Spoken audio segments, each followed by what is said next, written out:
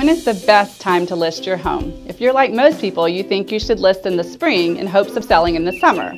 While it's true that more homes sell in the summer than any other season, you also want to consider your competition. When will your home have the least competition, therefore improving the chances that you get the price you're seeking? The answer is the winter. Last year in Knox County, an average of 13 homes per day entered the market between December and February.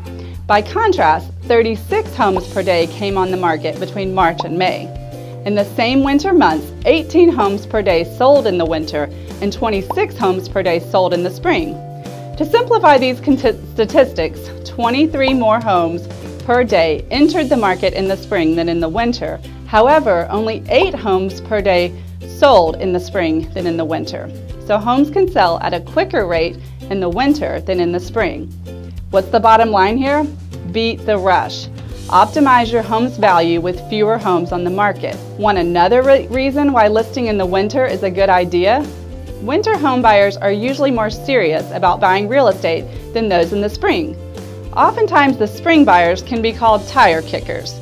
They're out perusing the market, trying to determine if this is the right time for them to buy. They may still need to list their house, and they're learning what types of homes are in their price range. They're interested in real estate, but they may not have committed to moving. Winter buyers generally are more serious. You may not bundle up on a cold day to look at a house unless you're motivated and ready to buy. So when's the best time to list your home? Now. Beat the competition and avoid the rush. Leave your comments below and let's get started on the sale of your home.